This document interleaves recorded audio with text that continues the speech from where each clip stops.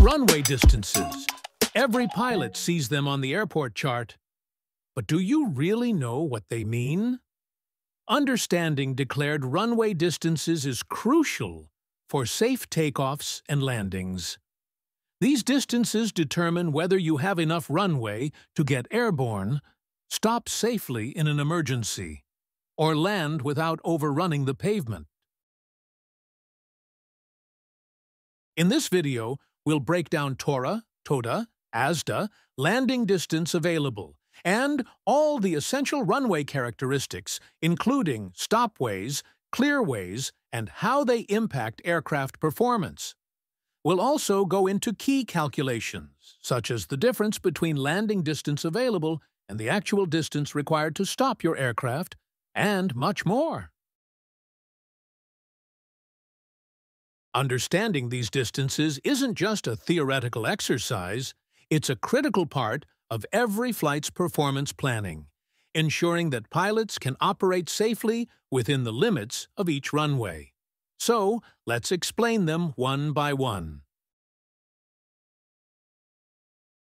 Let's start with Takeoff Run Available, or TORA.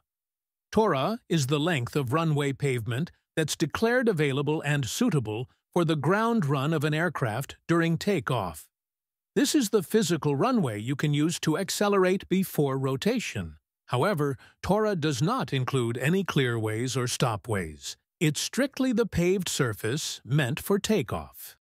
For most runways, TORA is simply the full length of the runway, but in some cases, it can be reduced due to displaced thresholds, obstacles, or local operational restrictions. That's why pilots must always check the airport charts to confirm the actual TORA available for their departure.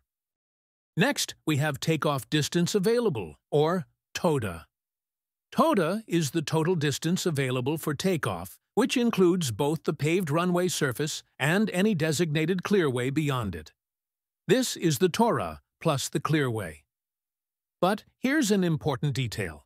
Even though TODA is a longer distance than TORA, pilots cannot plan to rotate beyond the runway. Aircraft must always be airborne by the end of TORA. TODA only provides additional room for initial climb. Now, let's talk about the clearway, a critical part of takeoff distance available. A clearway is an area beyond the paved runway that is free of obstacles and specifically designated for aircraft to safely climb out after takeoff. It's usually an extension of flat terrain, water, or specially prepared ground, but it is not a surface meant for rolling or accelerating. It's strictly for airborne aircraft. Regulatory authorities like ICAO and the FAA have specific requirements for clearways. For example, an ICAO clearway shall not exceed half the length of the TORA and shall extend laterally to a distance of at least 75 meters on each side of the extended centerline of the runway. Next, we have the ASDA, Accelerate Stop Distance Available. ASDA is one of the most critical declared distances when it comes to rejected takeoff scenarios. ASDA is the total distance available for an aircraft to accelerate to decision speed V1, then abort the takeoff and come to a full stop, without running off the end of the runway. It includes both the Takeoff Run Available, TORA, and, if present, a stopway. ASDA must consider numerous factors like the aircraft's performance, runway conditions, aircraft weight, atmospheric conditions, and available stopping devices like brakes or reverse thrust. V1 speed is used as the decision speed, which represents the speed at which a pilot must either choose to continue the takeoff or abort in the event of a critical situation. The takeoff decision speed, V1, and the distances to achieve or decelerate from V1 are established by the manufacturer and confirmed during certification testing for varying climatological conditions, operating weights, aircraft configuration, etc. And what is a stopway? A stopway is an area beyond the runway that is specifically prepared to provide extra stopping distance for aircraft that cannot stop in the standard runway length due to an aborted takeoff or an emergency landing due to factors like a wet or contaminated surface on the runway, brake failure, or landing gear failure. Key features of a stopway include: 1. Is an area at least as wide as the standard runway. 2. Is positioned upon the center line of the runway. And 3. Is able to support the aircraft without causing structural damage. So, you may ask, what is the difference between a stopway and a clearway? Do all runways have them? Well, no, not all runways have either a clearway or a stopway. That depends on the characteristics of each runway. A clearway is an area beyond the runway that is free of obstacles and designed to allow an aircraft to continue climbing safely after takeoff. However, it is not a surface where the aircraft can roll. The clearway is included in the Takeoff Distance Available, TODA, but does not affect the takeoff roll itself. On the other hand, a stopway is a paved extension of the runway that is designed to support an aircraft during a rejected takeoff. If a pilot needs to abort at high speed, the stopway provides extra pavement to bring the aircraft to a safe stop. The stopway is included in the Accelerate Stop Distance Available, ASDA. We will now see the Landing Distance Available, LDA. One of the most important runway distances for every approach. LDA is the length of runway declared available for landing and the ground roll after touchdown. Unlike TORA or TODA, which focus on takeoff, LDA is all about stopping safely. It begins at the usable threshold and ends at the runway's stopping point, meaning displaced thresholds can reduce the LDA, even if the physical runway is longer. And what is a displaced threshold, you may ask? Well, a displaced threshold is a threshold that has been moved further down the runway, reducing the available landing distance. While the physical pavement is still there, aircraft cannot land before the displaced threshold. However, pilots can use the displaced portion for takeoff or rollout after landing. And why do airports have displaced thresholds? There are a few reasons. First, obstacle clearance. If there are buildings, trees, or terrain in the approach path, shifting the threshold ensures arriving aircraft have a safe glide slope. Second, runway condition. The first section of a runway may be worn out or damaged and unsuitable for landing impact but still usable for taxi or takeoff. And third, noise abatement. Some airports use displaced thresholds to move landing zones farther away from residential areas, reducing noise pollution. Okay, now that we have all runway physical distances, TORA, TODA, ASDA, LDA, let's ask some questions. For example, can we have a TORA, Takeoff Run Available, shorter than the physical length of the runway? Well, yes. Many runway have a runway protection zone, a trapezoidal area that extends beyond the end of a runway to minimize risks in the event of an aircraft undershooting or overrunning the runway. Unlike clearways or stopways, the RPZ is not part of the declared distances. It's strictly a safety buffer that remains clear of buildings, roads, and other obstructions whenever possible. On the second part of this lesson, we are going to talk about required distances. That is what a pilot really needs to know to operate safely. Those are the calculated distances that we need to do in order to know if we can take off, land, or even reject a takeoff. Airlines and pilots don't just look at available distances.